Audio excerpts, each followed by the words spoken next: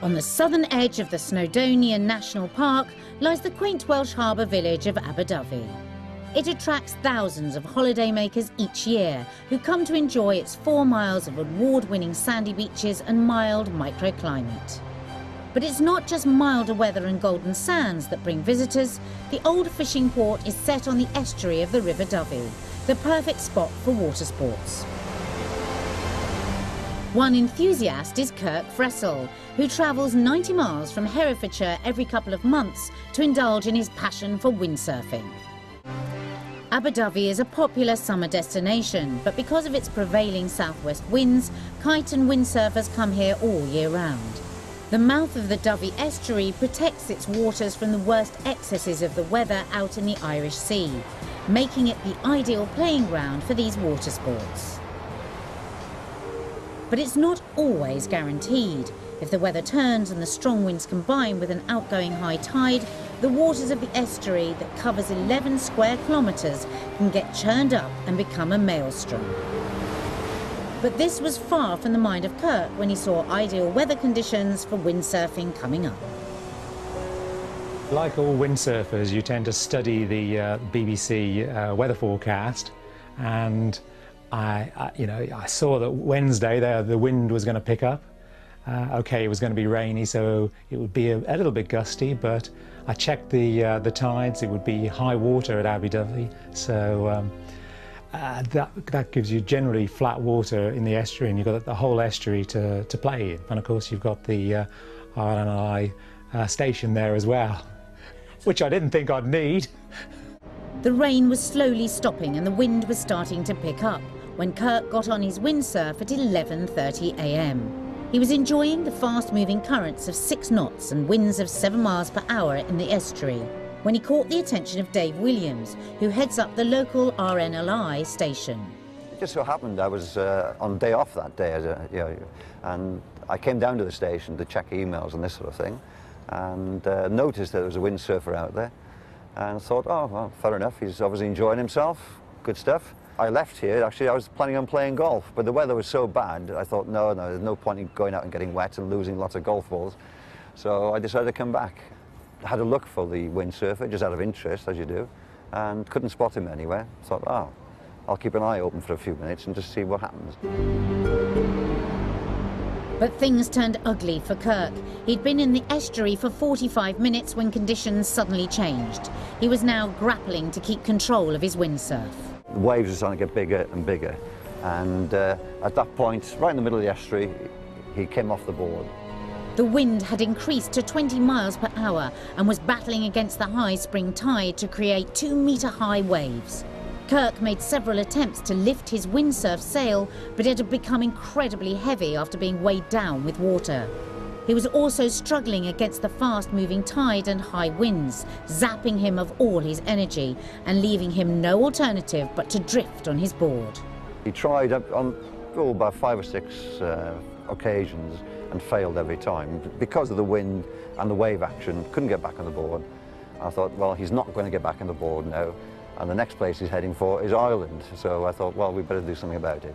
So I straight away went upstairs into the lifeboat station, set off our pages to call the crew here, and the crew were here in 3-4 minutes getting changed. The Aberdovey lifeboat station is one of 235 RNLI rescue stations across the UK and Ireland. It's been saving lives for nearly 140 years, getting called out on average once a fortnight. Firefighter Robin Goodlad was one of the local volunteers scrambled to save Kirk. First thing we knew, obviously the pages went off, and we're all volunteers in the village. We've got our own little pages, and we'd just drop whatever we're doing, or work or anything like that, and come down to the station and respond. 10 minutes after Kirk first got into trouble, the crew launched their boat. It was 12:35 p.m. and by now Kirk had been pulled even closer to the estuary mouth by the outgoing tide. Conditions there were at force 6, which meant 4-metre swells and winds of up to 30 miles per hour. I managed to get into breaking surf, which was causing him problems. He wasn't able to restart then, so we need to get down there pretty quick and get him. Kirk had almost reached the Aberdovey bar where the estuary meets the sea and silt deposits have raised a section of the seabed. It really does start to jack the waves up. The wind's in the opposite direction, holding those waves up. So whilst I might have been in 2-metre waves earlier, and I was struggling a little bit, suddenly now I'm in 4-metre, breaking swell. I'm thinking, this is not a very good place to be at all. I can't, it's like going through a washing machine at that stage. The rough conditions in the estuary were going to make it challenging for the lifeboat rescuers to get to Kirk too. We've got the estuary here, which holds quite a lot of water, but the opening into the estuary is quite small. So every time the tide ebbs out, there's a lot of water that has to get through a really small gap, so it speeds up to about 6 to 7 knots. And when you've got the wind going the other direction, about 30 knots, you get quite nasty standing waves, which is not a very nice place.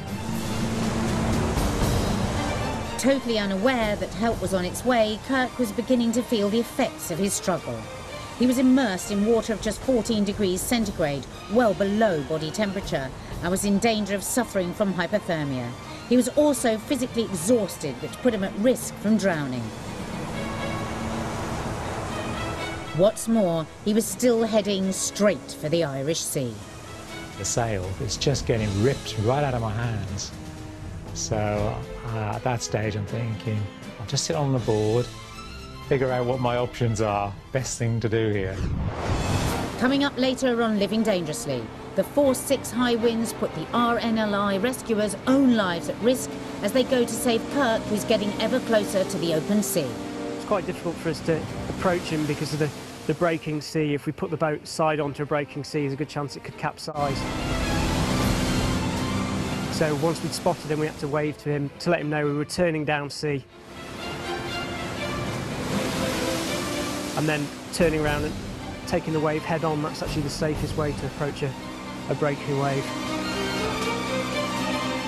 I'm just about to release ditch the sail.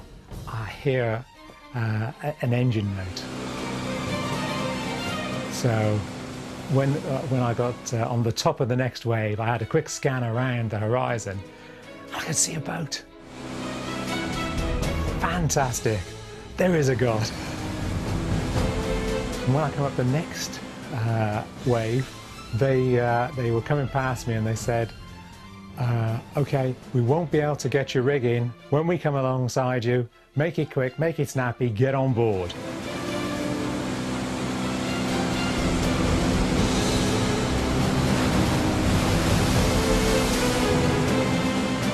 And put the hand out, I grabbed it, and they dumped me pretty unceremoniously into the bottom of the boat, for which I was very grateful.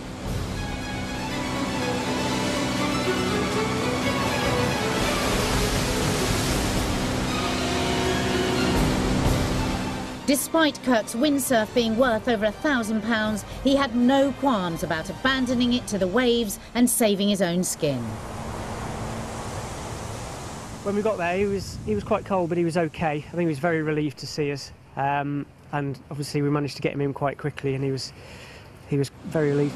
I was glad to be in the boat. They were very reassuring. It's, you're safe now. There's nothing to worry about. We're just going to take you back to the station. So again, they expertly turned the boat around in those conditions, and we only went maybe 400-600 yards. And suddenly, you're out of that position in the estuary mouth, where the waves are being created, jacked up by the bar, and you're back into flat water.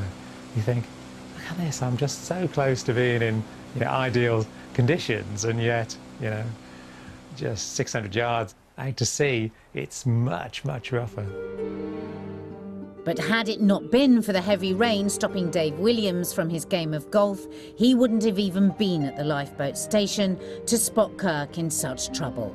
And things could have turned out so differently. It's really difficult to see people because of the troughs of the wave. If you've got a couple of metres of surf and you're below that, it's very difficult to be spotted. So in conditions where there's nobody on the beach, you'd be very lucky if somebody did spot you. And it's just fortunate on this day that there was somebody there who spotted him in that position and was able to call it in, really.